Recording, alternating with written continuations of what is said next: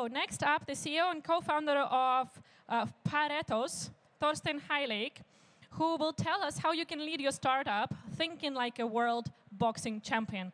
Please welcome Thorsten to the stage once he gets his mic. There we go. Applause. Good morning.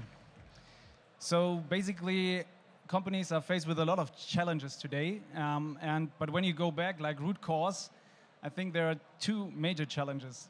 One is the speed of change, and the other one is the ever-increasing complexity. So with complexity, there's a problem because managing complexity is not easy. As you know, like complexity means a lot of fast-moving elements in a system. You're not easily see like the causality of the different dimensions. So how can we manage complexity? And this will be like one of the major challenges for companies over the next years. Well, let's ask experts. And we have one expert, like I think as said, like it's a boxer, and there was a very nice quote I saw from Mike Tyson. Everyone has a plan until they get punched in their face. So basically, I think it sums up perfectly what we call, fast adapting to change, agile, or now with Taleb, let's call it anti-fragile, you know. Like it's always the same pattern. We need plans, we need strategies, we also need scenario thinking, we need tactics, but when we see that we are wrong, then we have to iterate to fail, hopefully not to fail, but to learn quickly. So this is easy said, but how can we do it?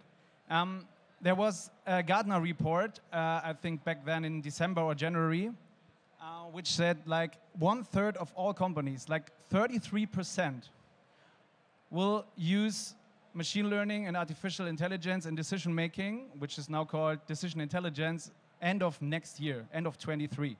I mean, that was bolder than it was in our slides for the investors, to be honest. So 33%. Like when we're coming from BI and analytics, so looking at data, looking at structured data, coming to process mining, like optimizing processes, which is non-complex, which is still complicated, now going to more dynamic and more complex problem solving and decision making, which is decision intelligence. But there's another number, and the other number is only 13% of all machine learning models ever make it into production and operational use. 13%. So other smart people say, okay, the only real valuable thing is intuition. Why? Because the human brain, intuition, is a very, very good problem solver when it comes to complexity. So how can we combine that? And this is what, for us, real decision intelligence is for. Combining or connecting data science and behavioral science. So on the one hand side, you have all the information of the companies. I mean, you have historical data. You can enrich it with environmental data, with weather, with market data, and so on. But then, and this is key, you have to combine artificial intelligence and machine learning techniques to the human behavior and the domain experts.